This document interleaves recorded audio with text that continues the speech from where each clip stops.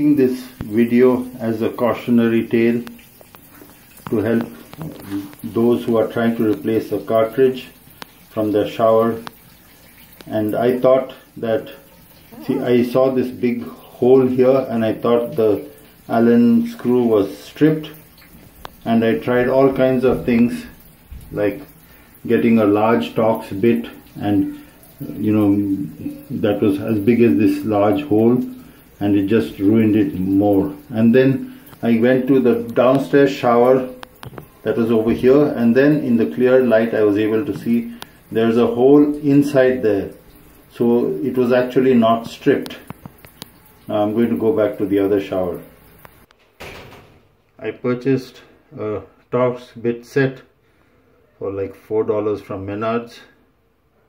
I used the T15 bit, the T15 Torx bit, and I hammered it into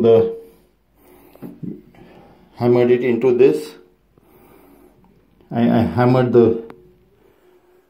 into the hole supporting the other end of the handle with my hand so that it wouldn't break the valve.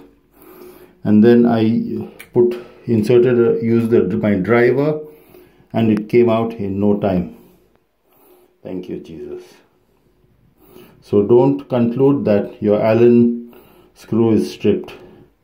For people like me who are just DIY homeowners, this will be useful.